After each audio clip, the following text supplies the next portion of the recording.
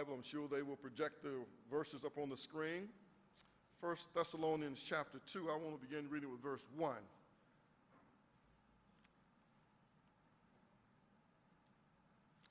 1 Thessalonians chapter 2, beginning at verse 1. For you yourselves know, brethren, that our coming to you was not in vain. But even after we had suffered before and were spitefully treated in Philippi, as you know, we were bold in our God to speak to you the gospel of God in much conflict.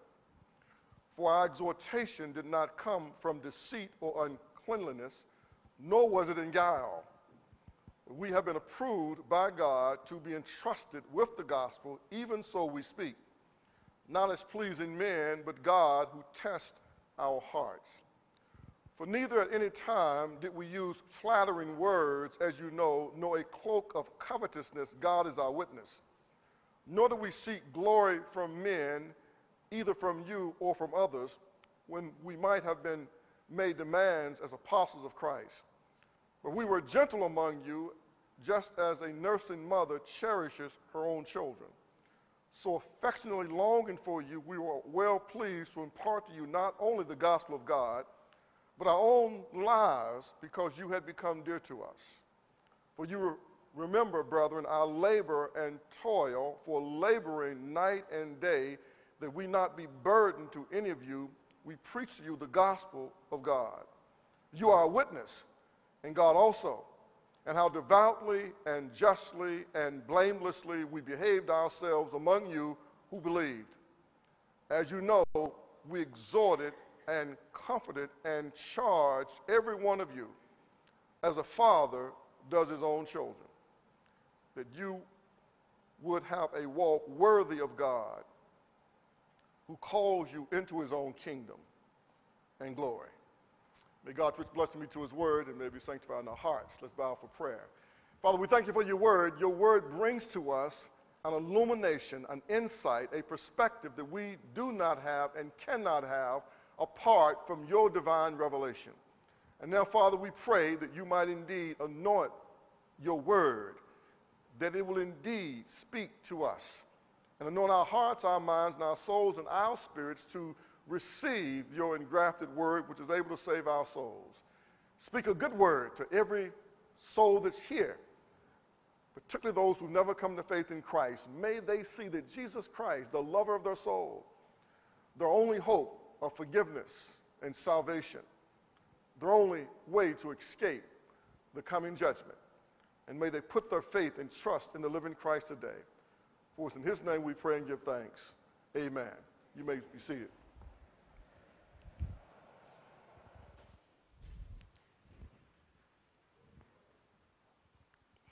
I want to speak this morning just from a few moments from just a simple subject of a father's charge. A father's charge.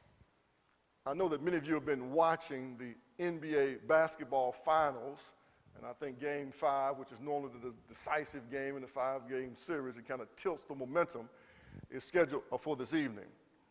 And there was an interesting comment that was made just the other night that Greg Popovich, the very talented and very successful coach for the San Antonio Spurs, he's a hollerer and a screamer. And he's an equal opportunity hollerer and screamer. He treats all of his players the same. It doesn't matter whether the last guy on the bench who seldom gets in the game, or his superstars, Ginobili and Tony Parker, and the gifted and skilled Tim Duncan. And they say he coaches everybody the same. And Tim Duncan commented, he says, Pop, think I will play harder or better if he hollers at me. But that just isn't necessary. That isn't necessary. It's something that he never liked, and Tim Duncan doesn't like it. He's a guy with an even temperament, and he doesn't like hollering and so on, but that's the way Popovich is, and they've got this relationship, several NBA championships, and both of them are very successful, and both are headed to the Hall of Fame. But Duncan's point was, it really isn't necessary to holler at me. I really could relate to that. And I was fortunate as a young person coming up playing sports, because I seldom had coaches that did a lot of hollering. I had one head coach, Gene Spadaro, of the football Mustangs and the track. Gene Spadaro started hollering from the time we got near the practice field. And he could just get you down and make you feel so bad. He would look at you and he would say, Watts, you're just one sorry human being. And he would holler and he would scream, and he got this gravelly voice. And I never remember we were playing football, you know, and when you're in the 10th grade, of course, you scrimmage against the varsity, and so as younger guys, we took pride in being very competitive against them. And so I played quarterback, so I'd be making up plays. And instead of running the plays that we were supposed to be running, I would make up plays, and so the defense hadn't saw the plays that we would make up in the huddle. And so the guys on my team were a lot of my friends. We played in the same neighborhood together. We had our sandlot plays, and so we would come out and we would do razzle-dazzle stuff, and we'd make the first team defense look bad because we could pass the ball and they wouldn't use that, this type of thing. We would try to run it, they would kill us. But we passed and did reverse and stuff like that. We could make big yardage, and they would just drive Coach Gene crazy. And I remember one day he put me over, he said, all right, and he used to call me Eubanks. It wasn't even my name, but that's what he called me. Griggs remembered he called me Eubanks. It's my brother's name. He said, all right, Eubanks, you come over here. So he put me over here with the other team. And they ran these crazy plays. We had these crazy plays with crazy names to them like Gold Right, Bonsai, Bluebelly. Just remembering this stuff. He was trying to come up with this offense. We weren't using numbers anymore. We had named Bluebelly, Bonsai, Gold. And so you had to remember this long name to tell who was going to split out and who was going to flank and all this stuff and other. And so it would just be confusing. And I'd call the play, and I would come out the huddle, and I would turn the wrong way and throw the ball in the wrong direction. I'll never forget. He said, ah! He said, get on back over there with the substitutes. He said, I'll bring you over here with a team that can do something, and you just play. Just get back on over there with the substitutes. And so I would go back with the substitutes, the second team, and we would come up with our plays, and we would razzle-dazzle him, and he'd be so frustrated. He'd just holler and scream. He was a great coach. He really was. Incredible coach. An incredible man. And still living in that neighborhood now. He coached the track team for about 15 years after he retired, and they run several championships. He's probably in his 80s now, and I saw him a few weeks ago when I went back to home. I'll never forget that. But I never like people hollering at me. Just tell me what you want me to do. I'll try to do it. It's not necessary for you to holler. Decibel levels does not help me concentrate any better, all right? You tell me what you want me to do, I'll try to do it. If I can't do it, I'll tell you I can't. But hollering at me, you're not going to get any more out of me. So I really could relate to Tim Duncan when he said that. So fortunately, only Coach Spadaro was the only hollerer I had. The other coaches never hollered. As a matter of fact, I only had one coach in my entire athletic career that I ever heard curse. Only one. And it wasn't Coach Gene, it wasn't Coach Devil Action. And my college coach, I never heard him curse, not one time. And he was probably as competitive as anybody that I ever knew in my life. But he never did that, and I really admired him for that. And so I was thinking about this idea of a father's charge and the role that athletics play in the lives of children, boys, and a growing number of young girls. And how very often they're able to respond, and they will respond to the charge of an athletic coach, when very often they won't respond to the charges of other people who are trying to give them instruction. And I've been trying to figure that out and understand it. Why can't we get the same discipline and the same concentration and the same effort from elementary kids and middle school kids in the classroom that we can get on the athletic field? On the athletic field, you got 22 little bitty people going in all different kind of directions, but when the whistle blows, everybody knows to stop. And very seldom in a Major League football game do you get an unsportsmanlike penalty. Now, if I was the referee, I could call an unsportsmanlike penalty almost on every play on the coaches. Y'all supposed to laugh at that. On the coaches, they're not playing the game. The boys are playing the game, and some girls will play the game, and they play with tremendous sportsmanship within the rules of the game, stop when the whistle says stop, doing what they're supposed to do. But sometimes the coaches are out of order on the sideline and should be penalized out of the stadium. Well, this last week, and I shared with you last week, there was a major victory. The Major League sports teams here on the west side of Charleston, the football teams, the Generals, from the west side here, they 50 years of playing Major League football. And the Midwesterns are over 40 plus years that men and women have organized these teams for these teams to play. And so there was a clandestine conspiracy, basically, to dissolve those teams and basically so there wouldn't be teams on the west side because other places don't want to play the teams here because of the superior teams that are put together. But a threat of a lawsuit basically caused the other side to blink, and they agreed to accept the west side teams into the Kanawha County Youth Football League, and there will be football on the west side this fall for Midget League, so the world is not going to come to an end. Football will be played. But as I thought about this, and we had meetings here, we tried to challenge these coaches and the people involved that we got to decide, do we want to merely play football? Or do we want to create a movement to surround our children with the best experiences we possibly can so they can grow spiritually, academically, educationally, as well as physically through the ideal of playing football? The question is, what do we want to do? Just play football? Or do we really want to do something with the best interest of these children? We're going to see here in coming weeks where our real commitment lies.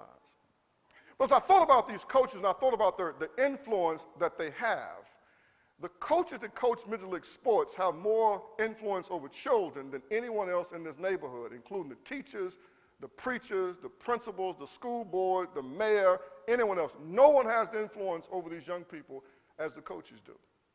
Now, as I thought about it, and I've had this running little kind of gentle feud over the years with some of these teams, and I concluded, some of the coaches, they holler too much.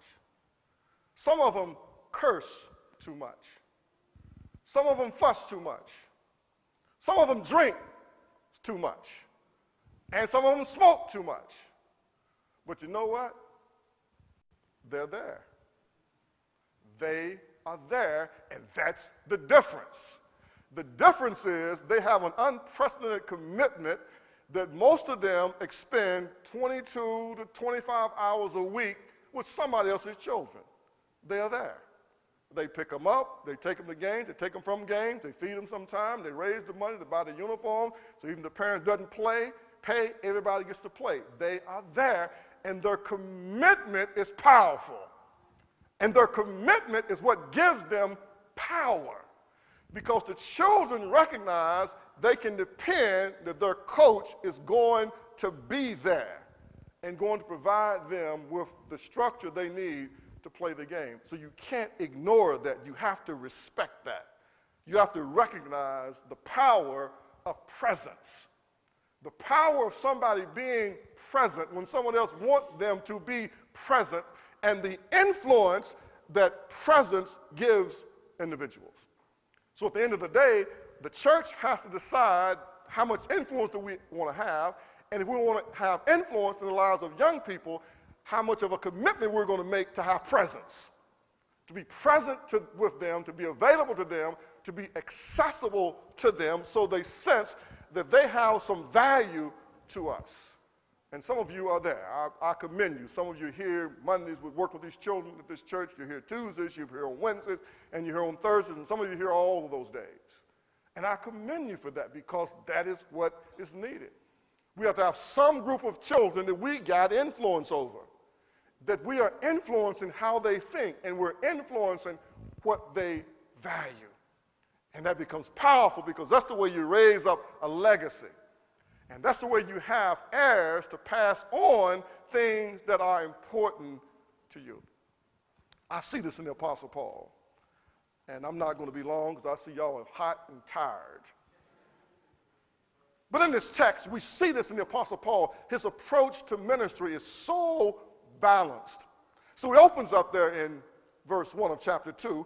And the theme of the first part of this chapter 2 is about his conduct among the church believers at Thessalonica.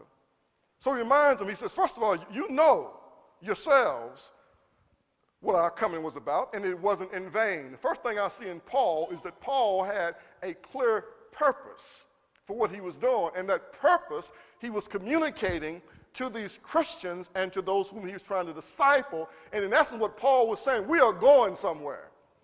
Paul was saying, I have purpose. What I'm doing is not in vain. It's just not a bunch of theological shadow boxing. I'm going somewhere. I'm on my way to heaven. I'm moving towards spiritual growth, spiritual maturity, spiritual development, and everybody who's associated with me, we're going on this spiritual journey together. We're going somewhere. And we're going to have an impact upon this world for Jesus Christ, and we're going to have a lasting testimony throughout eternity because we lived our lives on purpose. Paul says, my life has not been lived in vain. In 1 Corinthians, he talks about, he says, I'm not one that's shadow boxing. I'm not one that is just beating the air. Paul says, I'm living my life every single day on purpose. I am going somewhere. So he says to the church at Thessalonica, y'all knew we weren't living in vain. We were going somewhere. Purpose. As men, we must have purpose. We must be trying to go somewhere. We must be trying to convince somebody, I'm going somewhere. It's an exciting journey. Don't you want to go? And the destination is going to be fabulous when we get there. But not only is the destination going to be wonderful, the journey is going to be joyous. And so ministry is about trying to enlist people to join you on this journey, and let's go somewhere together for the glory of God. Purpose. Purpose. But not only did he have purpose, Paul had endurance. Verse 2, but even after we had suffered before and were spitefully treated at Philippi, as you know, we were bold in our God to speak to you the gospel of God in much affliction. Some people can be purposeful when it's easy. Some people can shout as long as they're being blessed, and as long as they are healthy and their family is healthy and their children are healthy. But what about when conflict comes? And Paul said we had endurance. We had stick-to-itiveness. He says, because even when the tide turned against us and it appeared that we were not blessed but cursed, and God allowed us to be beaten physically beaten by our enemies, and at times to the very inch of our lives, Paul says we had the endurance to endure because we knew we were going somewhere. That God has called us with a sense of purpose, and we were on a journey, and we were moving somewhere. We must have a sense of purpose, and we must have endurance, and we just can't collapse when the going gets tough. We can't give in, and we can't throw in the towel, and we cannot allow ourselves to be overwhelmed by the circumstances where we become disillusioned to think that tomorrow has to be bad because today is bad. Tomorrow doesn't have to be bad because today is bad. The weather should teach us that. It can be raining, the wind can be blowing, it's storming today, and tomorrow the sun might be shining. All we got to do is just endure today to be ready to take on the opportunity that tomorrow might bring, and that takes endurance. The ability to stand up under the burden, under the pressure, under the weight of the moment. That's why James says in James 1:5, he says, my brethren, count it all joy when you fall into divers temptation, knowing that the trial of your faith works patience. Let patience have its work. Let it develop in you the spiritual muscle that you need.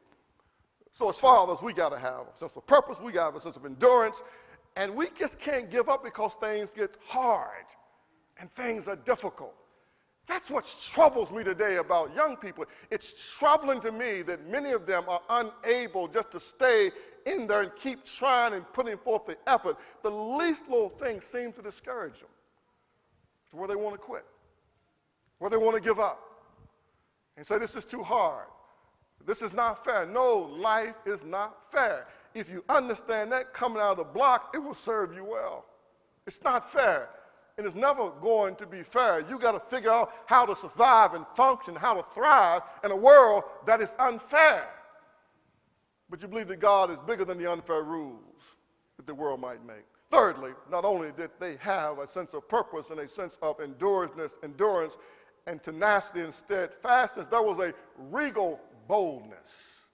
A regal boldness, a spiritual confidence that we have when we believe that God is indeed with us. Now, we have to be careful that our confidence does not project as arrogance, but we have to have a sense of boldness. If God is with me, I can do whatever God says I can do, and at least I'm going to try to do it for his glory. A boldness. He says, so even in the midst of conflict, we were able to function in the midst of conflict. Even though when conflict was against us and contrary to us, because of our purpose, our endurance, and our stamina, and our boldness, we were still able to function and make an impact. Verse 3, for our exhortation did not come from deceit or uncleanness, nor was it in guile, but we have been approved by God to be entrusted with the gospel. Even so we speak. not as pleasing men, but God who tests our hearts. And so they recognize the source of their authority. The source of their authority, the source of their power, the source of their authority and power, it came from God. And many Christians, they live their lives as if they're not sure where their authority and where their power comes from. Our authority and our power comes from God.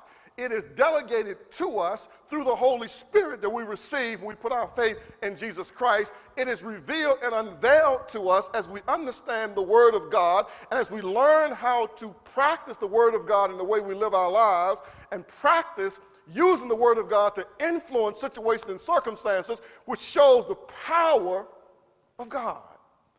So Paul says we didn't just have nice sayings and nice words. We knew we had been entrusted with the very Word of God, which gave us power and it gave us authority, and we know that God's Word will not return unto him void. It's going to get something done.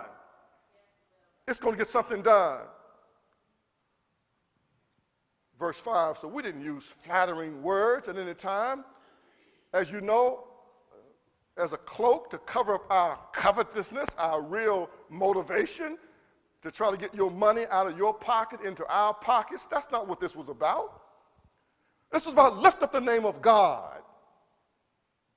Nor do we seek glory from men, either from you or from others, when we might have made demands as apostles of Christ. So Paul says we didn't even exercise our apostolic authority, which we could have exercised and required you to do certain things for us, because we're the apostles, the ones chosen and sent by God. No, we didn't do that. But verse 7, and this is where I'm trying to get. But we were gentle among you. Just as a nursing mother cherishes her own children, so affectionately longing for you, we were well pleased to impart to you not only the gospel, but also our own lives, because you have become dear to us. Now here's what this is interesting. This is the side of the Apostle Paul that we don't always see. This hard-driving Apostle Paul, the same one who had no patience with John Mark when John Mark stuttered and stammered and defected, and when John Mark did not have the courage to continue on the missionary journey, and when Barnabas said he's just a young man, he has to mature, he has to develop, let's give him another chance, and Paul said no, send him back home to his mother. And Paul did have no patience with John Mark. Now this other side of Paul, he talks about even as a nursing mother cherishes her children. Those of us in positions of authority and those of us who are in this fatherly role, we have to recognize there needs to be a tender side that we have. A tender side that we have that allows us to minister to the spirits of people. People's spirits are broken. Their confidence has been shattered. And now the experts are unveiling all this through research. And they call it these adverse child experiences. And I was in a conference some days ago, and they were talking about how it affects children when they have these adverse childhood experiences in those early formative years. I'm talking about in vitro, inside the womb, as well as before they can even talk. Because the brains are developing so rapidly and it's refiring itself, and so the brain is processing every experience this child is exposed to. So their temperament and even their intelligence is being determined in those first 18 to 24 months of life. And some researchers have done what they call how to raise the Einstein children. And you raise them by playing classical music while they're in the mother's womb. You raise them by keeping the mother from having stressful situations and arguments and bittering and fighting and so forth, the things we haven't thought a whole lot about. And you create the most nurturing environment possible, and you talk to them even before they can talk back. Because what that does, it forces the brain to process all this information. And now the doctors are saying that there are certain things that we lose before age 3 we cannot recover. Cannot be recovered. Because the opportunity right there, it is so powerful because of the way the brain wires itself and the way it is programming itself to respond to things at the early age. So now we transfer that to the church. Now we understand that we got to nurture people. We got to nurture them. We got to nurture young Christians. We got to pray for them. We got to encourage them. They're going to fall down. They're going to make mistakes. They're not going to live up to our lofty expectations. The things that took us 15 years to do, they're not going to do in 15 days. You can raise a chicken in 30 days. You can't raise a mature Christian in 30 days. They got all of these steroids and all this stuff they can pump in this stuff right now. They raising chickens with legs this big. More chemicals and steroids and stuff that they're putting in these animals, and we wonder why we got all these health problems. Because we're consuming too much chemicals, particularly that they use in meats. Well, that's too convicting. I ain't gonna talk about that because they might as well send me to heaven right now if they say I can't have chicken. Just let me go right now because I know they got something up there. So Paul said we have to have this tender side because it's the spirit we're trying to get to. We're trying to get people to open up their spirit to us, to allow us to minister them into that intersanction where they make decisions and choices and where the real you really lives. And to do that, it takes a lot of nurture. It takes a lot of tenderness. The people got to believe that you can forgive them no matter what it is they do, that they can be forgiven, that they never can lose your love for them. And then they believe that it's worth me taking a risk to allow them into this inner part of me. You know the most dangerous society to live in, and I will say this repeatedly, I'm not getting old, I know I've said this before, the most dangerous society to live in is a society where young people are not connected with caring adults giving them counseling advice. Where young people do not value a relationship with a caring adult enough that they don't want to lose the relationship, so they will conform their behavior because they want the relationship. Because in this society, by the time a child gets to be 12 years old or 13, you can't do nothing with them unless they let you. They're bigger than we are because they're eating all these processed foods. They were in size 12 and 13 shoes. Now kids, the size of their shoe is the same size as their age. They get to be about 13 or 14. These girls are developing so fast because all this stuff they've been exposed to, they're grown physically. And physically, they could just about beat us if they really tried. So now we have to have them to love us enough and respect us enough and trust us enough that they will continue to allow us to instruct them and they will heed our charge to them because they don't want to lose the relationship they have with us. Otherwise, they can call 911, they'll come and take you to jail and put you in a DAHR training program to help you become a better parent. And that's all the government knows how to do. Can't fix anything, but there's a problem. We say, okay, let's counsel the one that listens to it because the kid's not going to listen. Let's counsel the parent. This is a dangerous society. It's a dangerous society that we are creating because we're creating too many young children who have not been nurtured by their mothers, and their fathers haven't been nowhere around, so they don't have a healthy relationship with a caring male figure in their life that they will respect and trust. And if you don't believe me, come with me at 10, 11, 12, or 1 o'clock at night. And they're walking down the streets of the west side of Charleston, not the sidewalk, in the middle of the streets. Now, am I exaggerating? Anybody who live on the west side? And they're not high school kids. I'm talking about middle school kids and some elementary school kids. And the city won't do anything because there's nothing they can do. They can't even impose the curfew. And I got people calling me about a pack of kids stopped my car and slammed the brick into the side of it. So I rode down 2nd Avenue, 12 o'clock the other night, and there are about 25 or 30 young children that are below the age of 16 in the middle of the street. Am I exaggerating, my brother? No, I'm not exaggerating. They're roaming the streets. Not under authority. And the parents can't make them do nothing. This is a dangerous society we're going to. And that's why the church is so important. That's why the church is so important.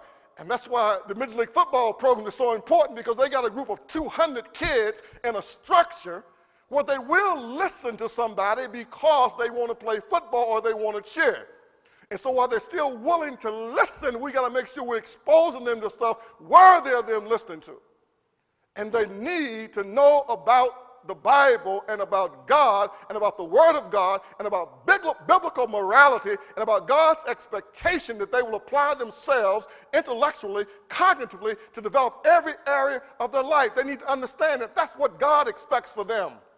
God gave them a brain, and God wants them to use that brain, to develop that brain, to be able to process information, to think critically, and to make solid moral decisions for themselves and for everybody around them. And in a world where there's a moral free fall, where we don't even know what's right and wrong, we can't even agree what's right and what's wrong, because we can accept no authority as the basis for morality. So as a church without compromise, we got to stand up and say, no, we know the way. We know the difference between right and wrong. We have an authority, and we believe that the biblical morality of the Bible is morality that's good enough for us all. And we're not going to force it on anybody. This is what we believe. If you want to follow us, come and join us, and let's see how our respective lives turn out. That's what it's going to be to be a Christian in the 21st century. It's going to be the ability to downshift and to upshift and to penetrate every single sphere of our society, whether it's youth sports, whether it's academia, whether it's middle school, high school, whether it's the business world, and bring to bear what God has said. Because if you think that morality rests in the White House or in Congress or in the legislature, it does not. That's the most confused group of people of all. Because they can't even do what they think is right because they fear they might lose votes. So now their morality is held hostage by their desire to be reelected to the office the next time, so they can't even do what they think is right, and most of them won't even say what they really believe to be right. They always got some nuanced answer, some nuanced spin that they're going to put on it to be in the middle of the road, because the middle of the road is how you win elections by and large. There has to be a light. There has to be a clear, clarion voice. There has to be a seat of authority. There has to be a group of people say, we're going somewhere, and we're doing something significant, and we're going to a place of grandeur. Well, let me wrap this up. Look at what Paul says. For you remember, brethren, our labor and our toil. Our labor and our toil, and the words in the Greek text that Paul uses for labor and toil, from which we get the word energy, it is the idea of laboring and toiling to the point of exhaustion. To the point of exhaustion. Now, what's happened today in our society, we have flipped the script. We used to respect people that served us. We used to respect people that sacrificed for us, that gave of their time and their effort, their talent and their treasure. Now we celebrate celebrities. So just because someone is supernaturally gifted in some area to do something, it doesn't matter they have any moral balance about them or any moral bearings. It doesn't matter if they never do anything to help anybody. We celebrate them and we make them great, and we worship them like they're some icon. And the people that serve us and sacrifice us, we basically take them for granted and ignore them. Now look what Paul says. Paul says we labored and we toiled. We labored and we toiled to the point of exhaustion night and day, so that we wouldn't be a burden upon you but a blessing to you, so we could preach the gospel to you. But then back up in verse 8, which I missed.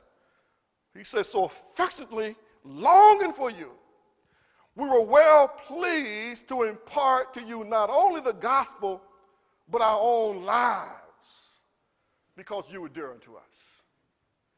That's what we're trying to do as Christians. We're just not trying to give people some theological mumbo-jumbo, telling people what somebody else said about what somebody else has said. No, we're trying to be the embodiment of the life of Jesus Christ, allowing Christ to live his life through us, through the Holy Spirit, a life that is exemplary, a life that is worth people emulating and modeling, and then we're trying to pour ourselves into those folks. We're trying to pour ourselves into other individuals so they can benefit from our spiritual heritage, our spiritual legacy. They can benefit from our spiritual work, and they'll have our shoulders to stand on. We're at a crossroads, an incredible crossroads, because what has happened, there's such brokenness and there's such dysfunction in our society today, particularly in poor communities and the black community in general, because by and large the black intellectual has left the church, outgrown the church. When there used to be a time when the black intellectual gave his or her mind to the church because it recognized that the church needed the intellectual training insight that it had gained to be able to know how to function in a complicated, changing society. So now, more and more, by and large, you're seeing the best minds, the brightest minds outside the church, not connected to the church, and not seeing the church as being the only institution historically that the African community has ever had to build upon and to strengthen families and to strengthen youth and to give a clear vision of what we can do and what we can become and create a sense of solidarity. We're all in this together. So now we're in the middle of nowhere. Spiritual nowhere. No more than what we've ever known before and got all this knowledge, but we don't know what to do with it. Because we have no system of transferring that knowledge into the lives of other individuals and into an institution. And so what I'm suggesting is the church has to be the repository of not only the spiritual insight and knowledge from the Bible, the church also has to become a repository of intellectual information, because the church has the ability to transfer that information on to the next generation, and they're going to need it all to function in this society that we have developed here in these United States of America. Well, I'm going to wrap this up. I'm from the country, y'all. I told people all the time, if they would have played basketball in the summertime, I would have really been something. Because my body functions better in the summertime. When it's hot like right now, I'm leathered up, I could preach for another hour. But I ain't going to do it. I'm not going to do it. I'm going to resist the temptation to do it. The higher my temperature get, I believe the more adrenaline kicks into my body. I could probably preach for another hour. I'm not going to do it. I'm going to shut it down right here. And look what he says. Again, verse 9, you remember, brethren, our labor, our toil, for laboring night and day, that we might not be a burden to any of you. We preach to you the gospel of God. You are witnesses, and God also, how devoutly and justly and blamelessly we behaved ourselves among you who believe. And you know how we exhorted and comforted and charged every one of you as a father does his own children. So Paul has this balance of tenderness, of affection, of nurture, of a mother, and then the charge, the exhortation, the responsibility of a father. And you know why young boys respond better in athletic events? Because they have men charging them like a father, exhorting them like a father, demanding certain things from them like a father. So on a football field or basketball court, the coach never says you can't do something. He never says you cannot do it. He says you are not living up to your potential. You are not doing what you have the ability, the capacity to do. And he's always trying to pull their performance up by appealing to them based on what he believed to be their potential and their innate ability that they have. And so a coach on the west side would never say to a football player, you can't tackle the kid from South Hills. You can't tackle him. There's no way you can tackle him because his mama is a lawyer and his daddy is a doctor, and there's no way you can tackle him. There's no way you can do it. A coach would never say to a kid from the west side, you can't tackle the kids from Kenora City. You can't guard them on the basketball court because they have higher West test scores than you. No, the coach would say, you can do it because you come from the west side and it's a tough neighborhood and you've had to fight harder to get out of your house than you got to fight on the football field. And there's no way that they can beat you because you've been fighting all your life. So there's no way you can be defeated. So you appeal to them based on their potential and based on their experience. And what I'm saying, we got to have that same commitment when it comes to academics, when it comes to morality, when it comes to spirituality. You've got the stuff inside of you. You have what it takes to be world class. Now what you got to do is activate your world class ability with what I call a healthy dose of want to. You got to want to do it. I don't care where you live in West Virginia, even the United States of America, you can get an education if you want to. Because in this state, we have a law in the Washington State Code. Every child is to receive an efficient and effective education, and the money has to be allocated by the same amount, about $10,000 apiece, and all the books got to be free, and then everybody can eat lunch and breakfast for free. And so just take advantage of everything that they're giving you, and what you don't get at school, go and ask somebody in the neighborhood, and I bet you they'll help you. But you got to want how to want to. You got to want to do it. I got a friend of mine in this church this morning. I'm not going to embarrass her by asking her to stare. She's from South Central Los Angeles, California, from the toughest neighborhood in the United States of America. Nobody thought she'd want to be anything. Now she got a PhD because she had to want to. And she got up and traveled 3,000 miles to come to West Virginia to get an education because she wanted it. And she would not let anybody keep her from getting it. And that's the people we got to get our kids exposed to. We got to get our kids exposed to folk who not just talk about it, but who are about it and who have done it, and who will say to them, don't give me your excuses, dry up your tears, okay? This is not a pity party. We got to get it done. And if we do that, we can raise up some champions. And that is what is needed. We got to raise up champions, spiritual champions that are also intellectuals. Because this is going to take some intelligence to get ourselves out of the mess that we're in. I can close with this. I'm a man of prayer. I'm a man of prayer. I'm telling you, a man of prayer. I'm praying all the time. Every time on the phone, when I say pray, I pray, Lord, I wanted to say the right thing. Let me do the right thing. I'm trying to be in prayer, but let me tell you what. If we are walking down over in the mountains of Kenoa City, and we run up to a big black bear, don't ask me to pause no prayer meeting. Now, prayer meeting might serve you well in a prayer meeting, but a prayer meeting don't help you too much in a bear meeting. We got to run for it. We got to move, and if we ain't got some type of weapon, we got to run, we got to get up out of there.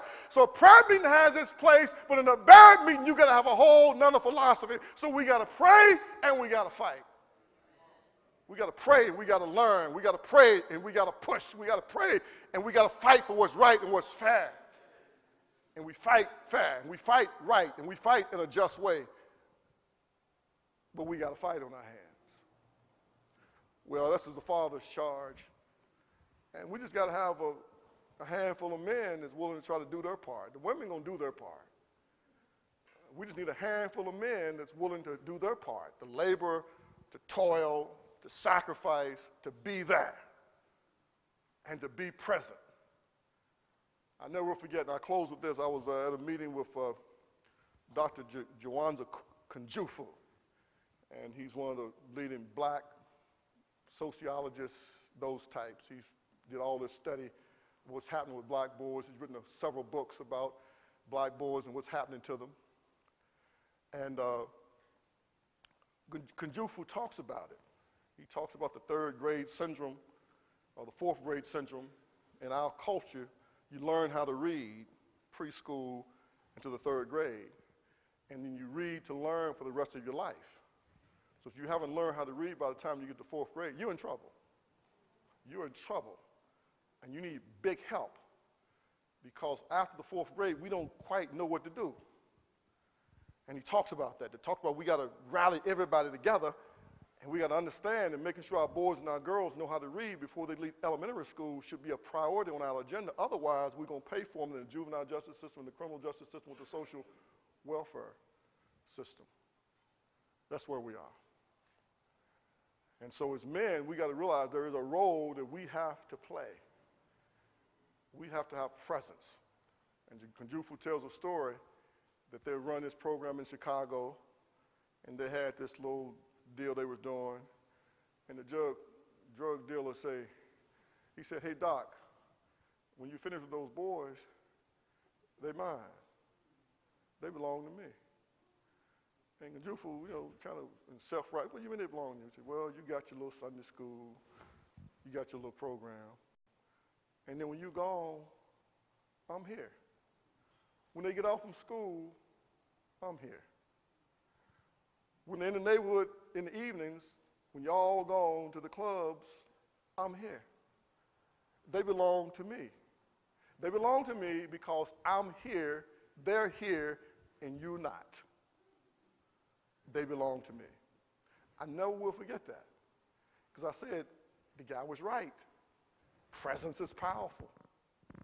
Presence is incredibly powerful. And so we can't be there for everybody, but we can be there for a group of young people that are willing to let us be there and try to raise up another generation that can take this thing a little bit further. I'm way out of my time. I thank you for yours. Let's pray together, shall we?